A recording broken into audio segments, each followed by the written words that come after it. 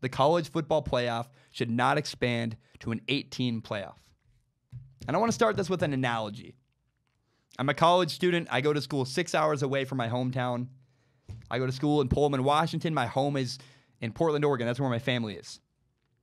And for me, visiting home is a special occasion. I love it. It's great.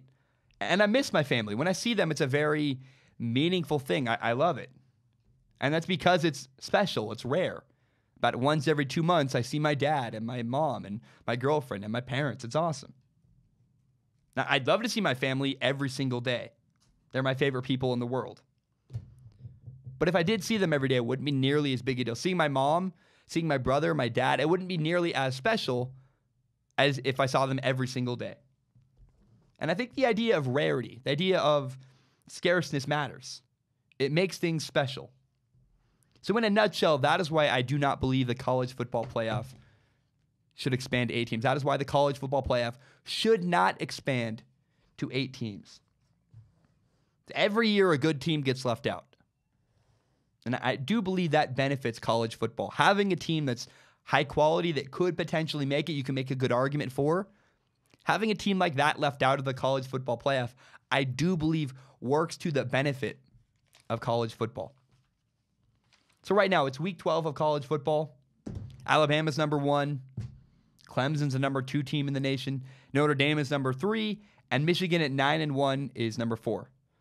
Alabama, Clemson, Notre Dame, they're all 10-0. Michigan's 9-1, but their only loss is to number 3 Notre Dame. It's highly possible that maybe Ohio State will leapfrog Michigan. If Ohio State beats Michigan on November 24th and wins the Big Ten, then Ohio State probably gets in instead of Michigan. But as it is, number 5 Georgia is 9-1. They're going to get left out. Then you have in the Big 12, you have number 6 Oklahoma is 9-1, and number 7 West Virginia is 8-1. They're going to play each other later this year, but one of those good teams is going to be left out of the college football playoff. And you have number 8 Washington State. They're 9-1. They're going to get left out of the playoff. And again, number 9 Ohio State's not going to make it. If we did it today, some good teams would be left out. And there are going to be many, many conversations and debates about who should be in, who shouldn't. It's going to be all over headlines. They should expand, and they got to let this team in, and this team deserves it. Da, da, da, da, da. All of that debate, all of that conversation works to benefit college football. It drums up excitement. If we were to let 8 teams in this year, here's how it would work. You'd let 1 team from every Power 5 conference. So you'd have probably... be likely Alabama, Clemson, Ohio State, Oklahoma, and Washington State. Sure. Then you would have, probably Notre Dame. And then likely Georgia or Ohio State, whoever doesn't win the Big Ten and whoever doesn't win the SEC. But there's redundancy in that. I don't like that. Georgia plays Alabama on December 1st. And Ohio State plays Michigan on November 24th. Oh, and by the way, University of Central Florida, they might go undefeated. But they never played a legit school. They don't belong to be in there. You'd have Power 5, a mid-major, and 2 people that didn't win their conference. That's the 8 teams you would get. And I do think that leaving a Power 5 school out does benefit. Leaving one of the conferences entirely out, whether it's the Big 12, the Pac-12, maybe 2 get out if Notre Dame gets in. Having someone left out matters. It's important, and I think it helps the benefit of college football. Because there is great power in scarcity. Making something a rare occasion makes it more meaningful. When I go home to visit my family, it's more meaningful because I haven't seen them in 2 months. It's a rare occasion. It's a special occasion. I've never loved or appreciated my family more than my time I've been away at college. I mean, if you eat your favorite meal every single day, eventually, you're not going to like it as much. Again, if you let everybody in to the college football playoff, it's not as special. On November 24th, Ohio State plays Michigan in Ohio State. The winner of that game probably makes it into the college football playoff. And the reason why that's a great game is because it impacts the college football playoff. It has meaning. If they play that game on November 24th, and then there was an 8-team college football playoff, and they both still got in anyways, that game would be meaningless. It'd be irrelevant. It wouldn't matter. The reason why it's important to have a 4-team college football playoff instead of 8 is all those big games down the stretch matter. They're important. December 1st, Georgia, Alabama. If you let them both in, it becomes pointless. Why did we play that game if they're just going to get in anyways?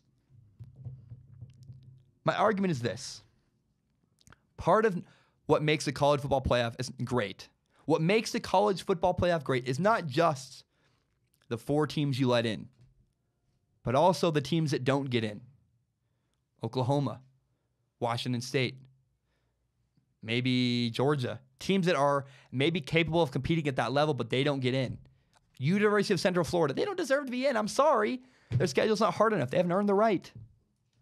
No system is perfect. We are never going to find a perfect college football playoff system. But I think 4 is the right number. It's a number I like. I don't want it to change. I like not letting a team in. It makes it interesting. Because then next year, Washington is going to be looking for revenge.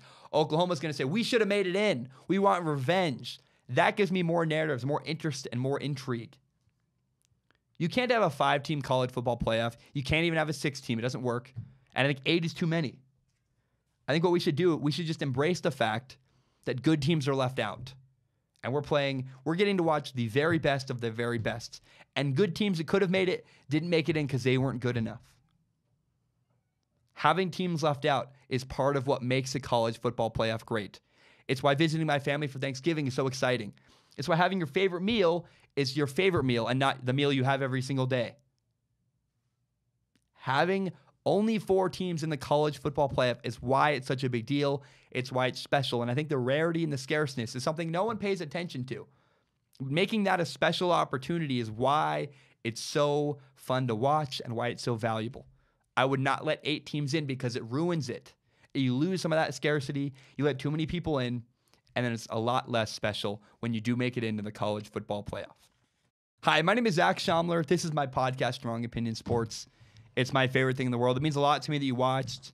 And if you're new to Strong Opinion Sports, you can help me tremendously by subscribing on iTunes, on SoundCloud, and on YouTube. I'm getting the show on Spotify very soon, and it just means a lot. I'm very grateful you watch and you listen, and please help me grow by telling your friends about this show. My name is Zach Schaumler. Thank you so much. I hope you guys have a great rest of your day, and take care.